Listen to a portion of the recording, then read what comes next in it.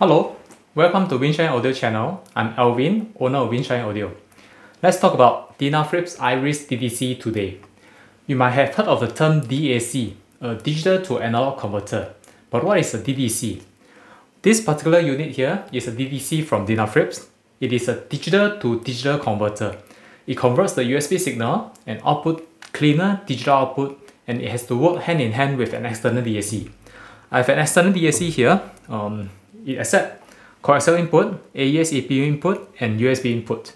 So you may ask, why do you need a DDC to convert the USB signal to cleaner digital signal where you already have a USB input on the DAC itself?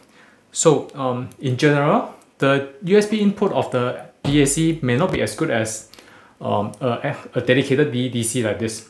Reason being is the module inside this DAC may be a simple USB to I2S conversion without the noise barrier or optocoupler to reduce the noise of the USB.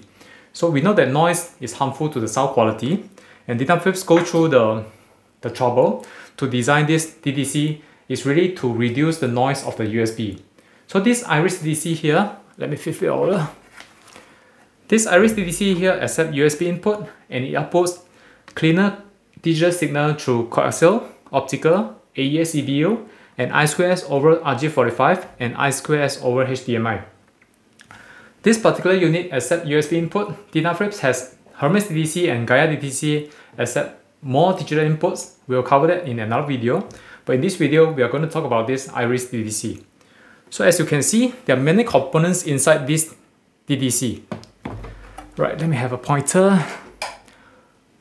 AC filter, all-core transformer, a bunch of capacitor and power regulator to convert the AC voltage to DC voltage. Not a simple DC voltage, but a low noise, high speed super regulator, I would say. There are 8 pieces of linear regulator here to convert the AC to DC.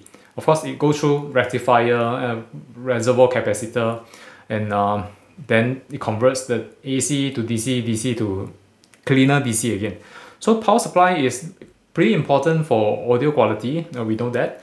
And Denafrips always have the linear power supply built into their product. And you will notice that Denafrips pay a lot of attention in power supply for that reason. So we have USB receiver here. It's not a simple USB receiver that is found on the market. It is proprietary solution where a STM-MCU32 is used to convert the USB signal to I2S internally. And the I2S signal of the USB is further sent to a FPGA chip here. The FPGA is a field programmable gate array, so it does the FIFO buffer and reclocking. Now, this is important because the FIFO buffer and reclocking essentially reduce the jitter to negligible level. And the reclocking itself is using the 2 TCXO found over here. This 2 little guy, a metal casing TCXO, is temperature compensated crystal oscillator.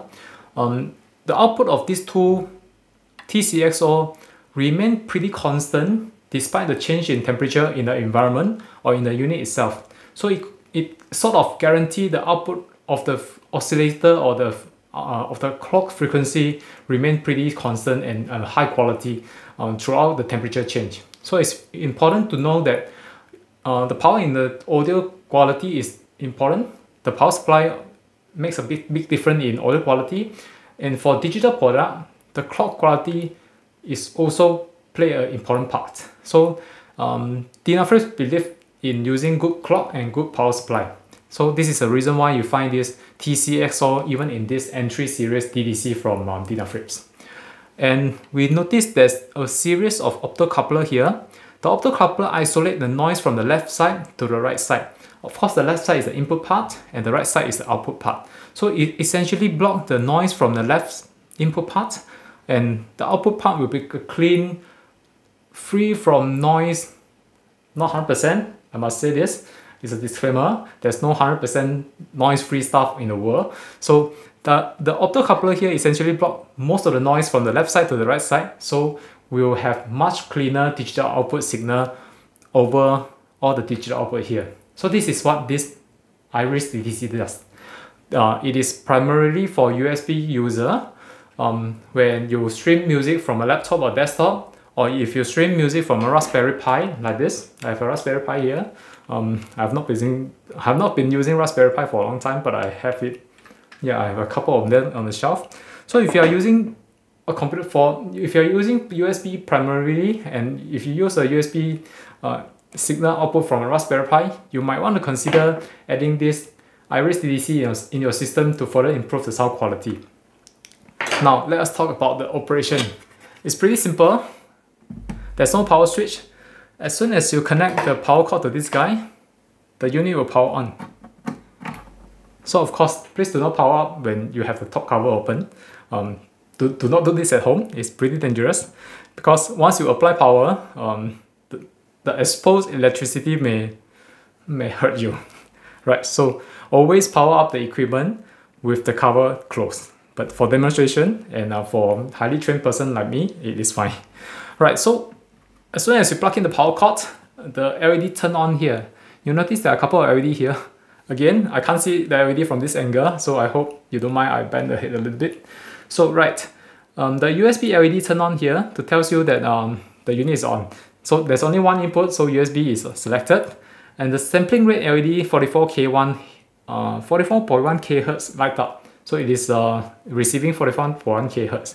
So if you stream music from the USB computer, from USB through the computer, the rest of the LED will light up accordingly. So this sampling rate tells us that the unit is receiving a certain sampling rate from the computer or from the USB source.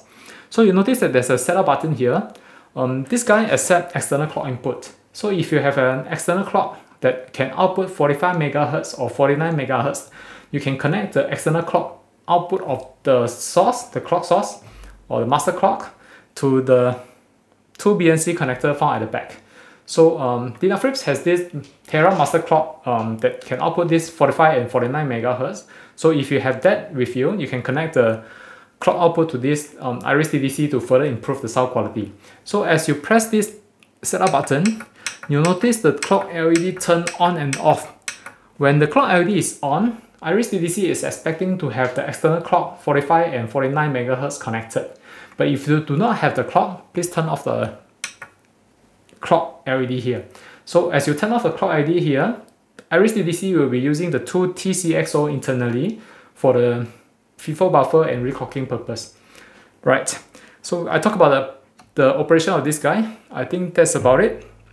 I gotta show you how to connect this guy to my older DAC. So my older DAC accepts coaxial input and AES EVA input. I have this DIY coaxial cable that I made many years ago. It is a studio grade cable, so I like studio grade cable. So I use Mogami, Soma cable, Gotham cable, Belden cable in all my setup. So how do we use this guy? So USB input to Iris Ddc connected to the computer. If you use a Windows computer, please download the driver and install it in the Windows computer. The driver is available on Denafrips website. Just go ahead and download it and install it. It will optimize the sound quality and use it with Denafrips DDC or DAC. So that's for Windows computer. But if you use a Mac or Linux computer or a Raspberry Pi, you do not need to download the driver because there's no driver required for MacBook, Linux, or Raspberry Pi. Raspberry Pi essentially is Linux. So there's no driver required for all this. So if you use Windows computer, please download and install the driver. Right, connect the coaxial output of the Iris Ddc and connect this to the external DAC. Ta-da! It will work. And also important to note that the output of the Iris Ddc or Hermes Ddc or the Gaia Ddc are 24-bit. So you have to be sure that the DAC that you are connecting to accepts 24-bit signal. So if it is a much older external DAC that only accepts 16-bit input, it may not work. So that's about it. Thank you for watching. See you next time.